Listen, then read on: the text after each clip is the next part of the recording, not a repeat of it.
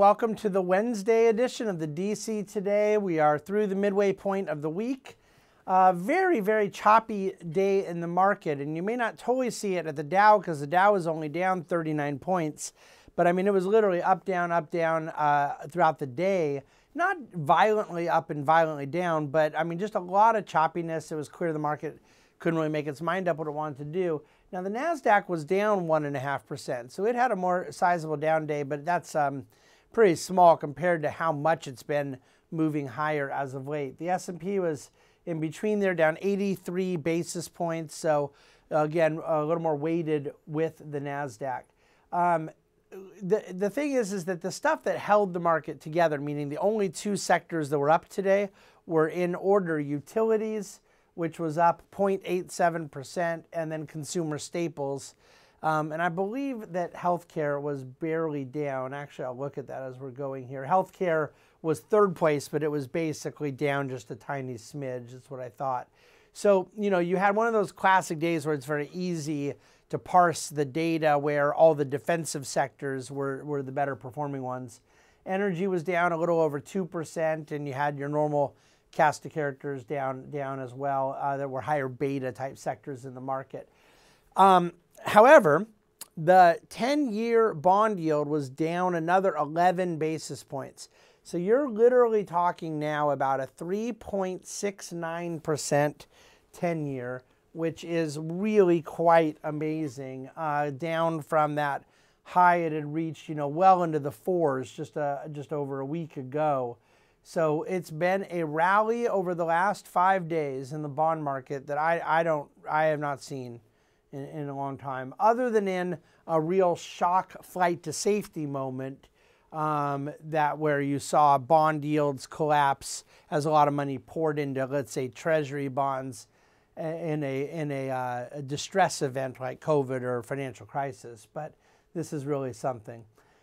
So yeah, as things stand now, and obviously there's still 2 weeks to go in the month, but people are very likely to be shocked at how well their bond portfolios are showing on paper later in the month. Crude oil was barely down, 85.32 on the day. And the thing I would add on the equity performance side is the issue. Yeah, it was semiconductors. The chip side of things. First of all, there was headline news about China taking over the largest chip plant in the United Kingdom, that was getting blocked for national security reasons. You had Apple's announcement about using Taiwan Semiconductor's new plant in Arizona after hours. So this was before the big pillaging in the chip sector today. But after hours, NVIDIA reported a big drop in revenue on the quarter, largely expected. So you had a few different headlines and different things that were moving around today in this sector. But there was quite a bit of distress. Most names in this sector that I saw were down over 3%, if not as much as 5% on the day. So various distress around semiconductors. And then that has a kind of trickle-down effect in the market. You know, overall, the story of data center revenue being weak is not new, but that was weighing on markets today.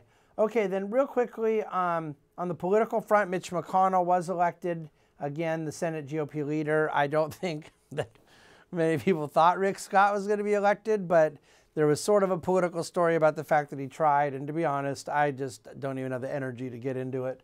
There's no market ramification, so I'll leave that alone.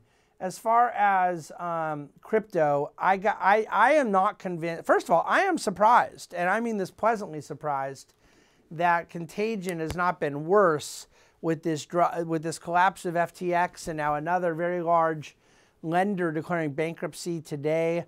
The ecosystem of the sector. It's one thing when you have the price of a digital currency or a coin dropping, but you're really talking about infrastructure collapse in a lot of the sector. And out of that, will some strong survive and some of the weaker ones or more crooked ones go away? I suppose so. I'm not sure what is going to be left standing when all's said and done, because I'm not sure when we talk about like, oh, the weak go away and the strong stand, I'm not sure if there are any strong or if there are any who aren't corrupt. I mean that very seriously. I don't know. It just seems to me to be a story that day by day you kind of can't believe what's going on. And I intend to be writing about it more. In a less busy week, I would have already written 10,000 words, but I am absorbing a lot right now. Okay, economically, core retail sales were up 6.5% year over year. The core side was up about 0.7% on the month, and I think the headline was up a little over 1%. So that's more than was expected, quite substantially more.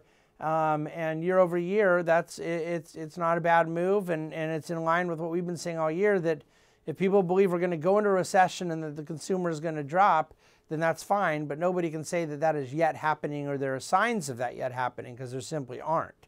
But that's not to say it won't happen.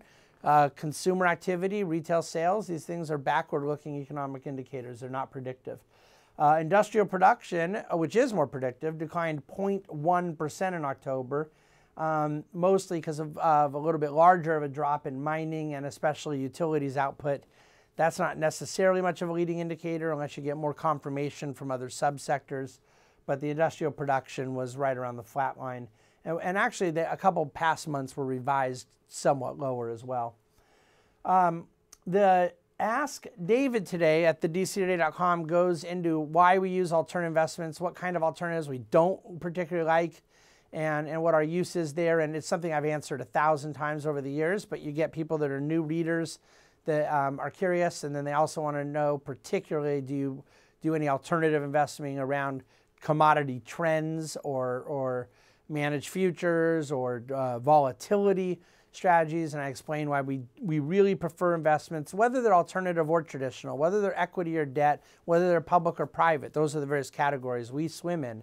But things that we think are divorced from human activity, we tend to not care for much, and I don't believe that predicting the volatility embedded in a marketplace, whether it's equity or bonds, is really investable. I think it is outside of the domain of what we care about.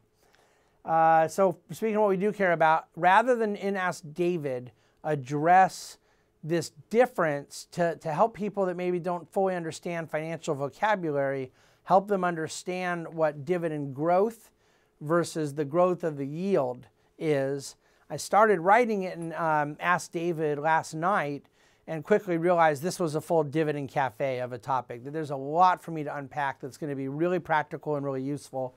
So Dividend Cafe on Friday, our weekly commentary, will go into that distinction.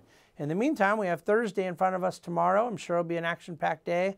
Markets never sleep, either do we. Thank you for listening to and watching the DC Today.